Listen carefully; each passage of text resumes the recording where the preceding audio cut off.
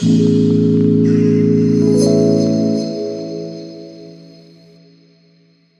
what's up? Welcome to my channel. I've been using the ADATA EC700G Enclosure ever since my Oracle Enclosure failed on me. And if you didn't see the review yet, you can click up here. So in today's video, I'll be going over my experience with using the ADATA EC700G in 2022 and if it is worth your money. Let's get started.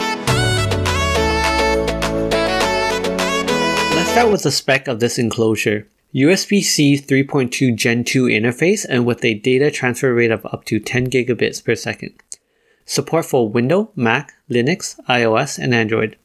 And looking inside the box, this comes with a short USB-C to C and a USB-C to A cable, thermal pad, and a heatsink, and the manual.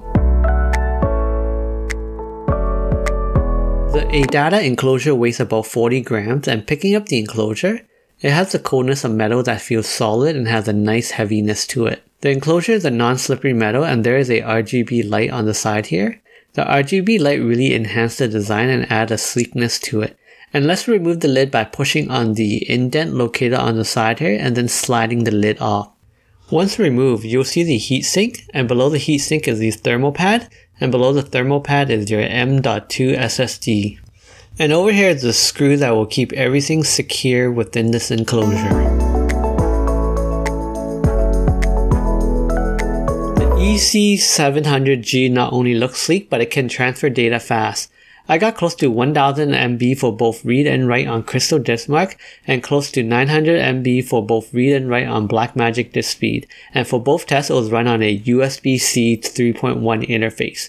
I copied 50 GB of data onto the drive, which took less than 5 minutes, and the enclosure did get warm, but it never got to the point of feeling hot. This was thanks to the passive cooling of both the heatsink and thermal pad, and I have yet to run into any issue with it crashing even after running the enclosure for a long period of time.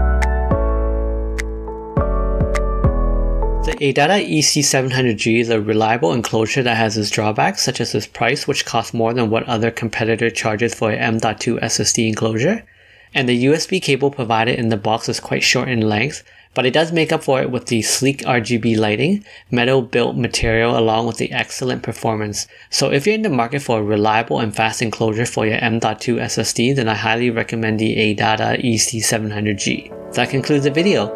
If you found this video helpful, please consider liking, subscribing, and commenting. See you next time!